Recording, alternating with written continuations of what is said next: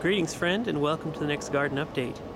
It's the end of October now, so we're sort of pretty much coming right up on the end of the season, but I wanted to give you kind of a final look at what we have here and how things are growing, and things are clearly still going. We should be having a frost maybe later this week, but in any case it'll be coming in the next couple weeks or so.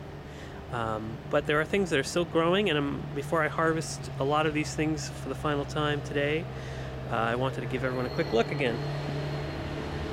I'm also going to start moving in these plants to the inside, taking them into the basement for the winter. The mint is just completely taken over that area fully. Lots of these little things in pots are going to decline as well, but essentially tomatoes have sagged under the weight of the fruits, but in general have not been growing very fast. So I've been pruning them, and there seem to be some that I'm going to hold out hope for before the plants finally die for the year.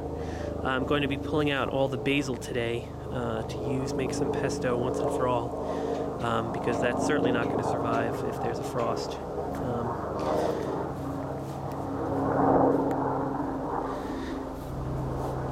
The arugula, after it bolted, sort of ceased to become of really any use, so I've left it there, and it's just flowering here. But the kale is still going very strong and is really delicious still, and it's going to apparently get more delicious after the frost. The asparagus is right here is a big ferny mush, big mess of stalks, and those are going to be, I think, from what I've read, cut back and then let the plants rejuvenate over the winter. I pulled out the large hedge of Indian basil, Tulsi, sacred basil that was here on the end recently while I was cleaning things out, but there was no culinary use for that. And then I have the big Thai basil here in the middle. I'm also going to harvest now. There's a few scattered other things left in here, but pretty much this is the end of the summer garden. So I'll see you next year.